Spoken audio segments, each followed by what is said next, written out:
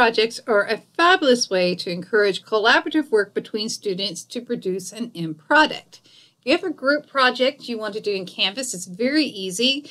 Canvas not only makes it easy for you to set up the groups and create a group assignment, but also once you have groups established, each group has its own subsection of the classroom where they have their own set of announcements, discussion boards, and even a file area where they can share files between the other members of the group separate from the rest of the class. So the first step in this process is, of course, creating the groups. And this is done in your live classroom by clicking on the People page. And if you click on the Group tab next to the Everyone tab, the first time, of course, there's going to be no groups set up in here. So we're going to create a group set, and that's going to be the name of the project itself. It can be called whatever you need it to be. I'm going to be not very creative here, but I'm going to call it Group Project. But if you had Group Project 1 and Group Project 2 and 3, you're going to want to put a descriptive name in there to indicate which group project this is. Now, you can allow self-sign-up, which if you do that, you're going to have to create individual group names and then allow the students and encourage and push the students to sign up for each group. I don't quite have the patience for that, so I'm going to split the students into equal number randomly assigned members to a group. I need 5 groups of about 4 to 5 students. It's going to work for this project. Now, I only have one section, but if you have a meta classroom with multiple sections, section 1, 2, and 3, etc., you're going to want to require the members to be in the same section. You can, instead of randomly, you can just create 5 groups and you can assign one by one the members to that group. Again, I'm a little lazy here. I'm going to let it randomly assign, and I'm going to show you that you can move students around after this random assignment if you need to. Now, leadership is, you do not have to, it's optional. Assign, you can have it automatically randomly assign a student leader. If you have a self-sign-up, you can have it be the first person who joins the group. That's the go-getter. Or you can have it randomly, again, set the student as the group leader. I'm going to leave this blank for right now. I'm going to let them decide who their leader is. They don't have any more or less options than the other students, but what it does do is you can have that person be the one that you contact about why the group is not doing what it's supposed to be doing, or why they haven't submitted, or anything related to any concerns that you have. It's nice to have a point person. So I'm going to leave this blank because I'm going to show you another place that you can set a group leader once you figure out who that leader is going to be. Now I'm going to hit save, and what is going to happen is it's going to randomly assign the students into the 5 groups, calling it project 1, 2, 3, 4, 5. You can edit this and rename each group if you want to. I'm going to leave it project 1, 2, and 3. If you want to see who is in the group, first you can see there's 4 students in this group and 5 students in this group. If you want to see who is in any particular group, you can expand and you can see the 5 members of this group. If you want to or have a request for a student to be moved to another group, you can find that student. I'm going to just pick on Matthew here, and I'm going to ask it to move that student to another group. I'm going to move Matthew to group 1. And now group 5 has only 4 students and group 1 has 5 students. Here I can actually select, as I said before, a leader if I want that person to be the point person that I'm going to communicate about the students' projects and their progress therein. You can establish that by clicking on the gear and set as leader. Now, if I remove a student, I can remove, and I'm going to show you, this is sort of what it looks like if you manually are creating. If you're manually creating groups, the students will all be listed here, and if I need to add a student, I can actually, this is really cool, drag and drop the student back into a group. That would be a manually creating the groups process.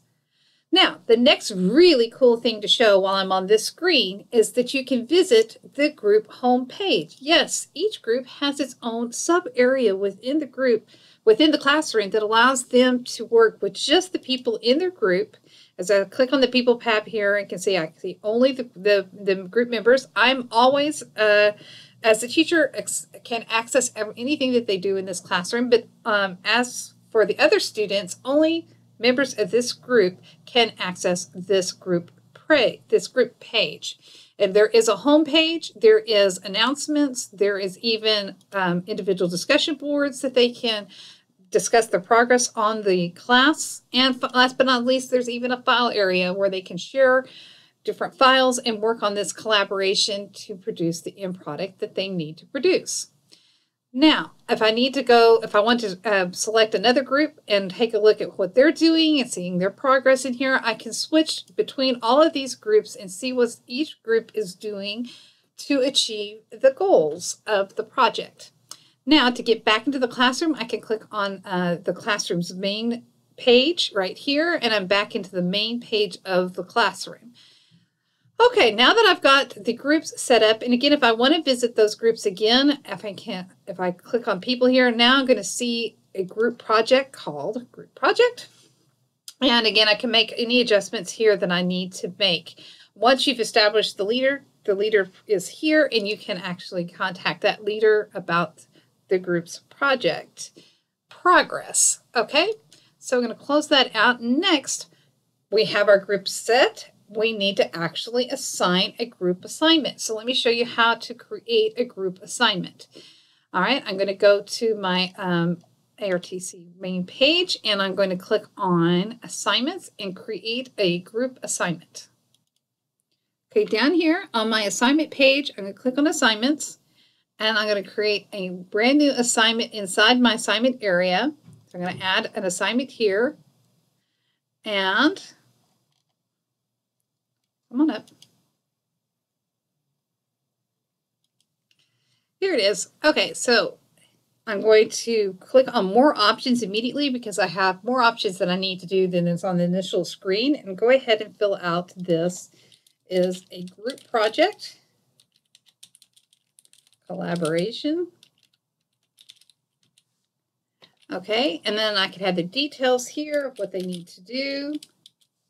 And I might even tell them about the subpage area and how to use that, how to access it. And I can even, if you look in my boot camp, there is a video that you can post here that shows the students how to find their group and access that subpage and work.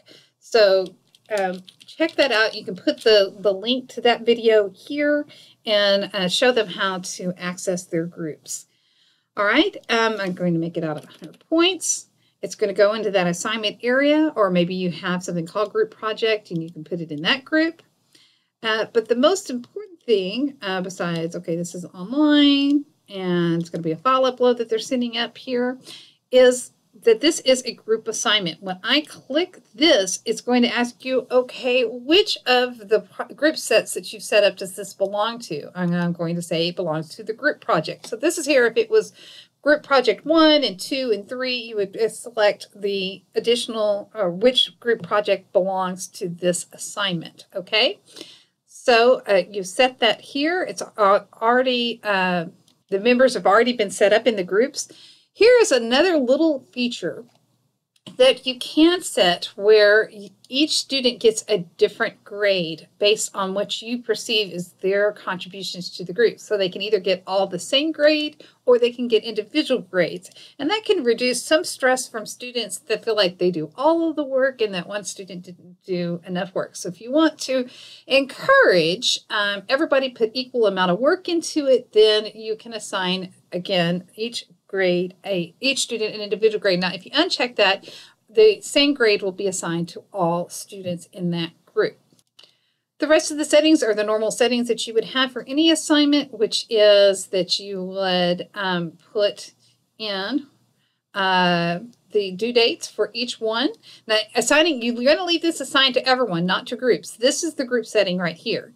It is assigned to everyone. Everyone will receive a grade for this group project. You can have a due date and available until. Remember that the until is that grace period. If you want a grace period between the due date and the last day that they can submit the assignment, those are the 2 dates that you can put here. So I can assign this and say that it's due at the end of the term here. All right, so it's due on the 8th. And they cannot turn it in any later than the 8th. No grace period. This is the end of the term.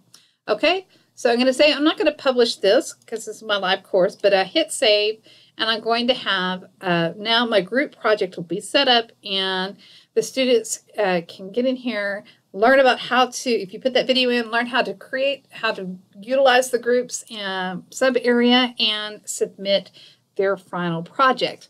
Okay, if you have any questions about groups or setting one up or setting up a group project, don't hesitate to contact me, Julie Moeller, your technology trainer or technology services, and we'll be glad to help you set up a group project in Canvas. It's really, really a neat area, sub area that Canvas has for you to do this. And so I really encourage it, if you've got a group project, to set them up in Canvas this way. Again, I encourage you to take a look at on my bootcamp page on group projects. I have a sub video just dedicated for students so the students know how to use the group project areas. All right, that's it for this video on group projects.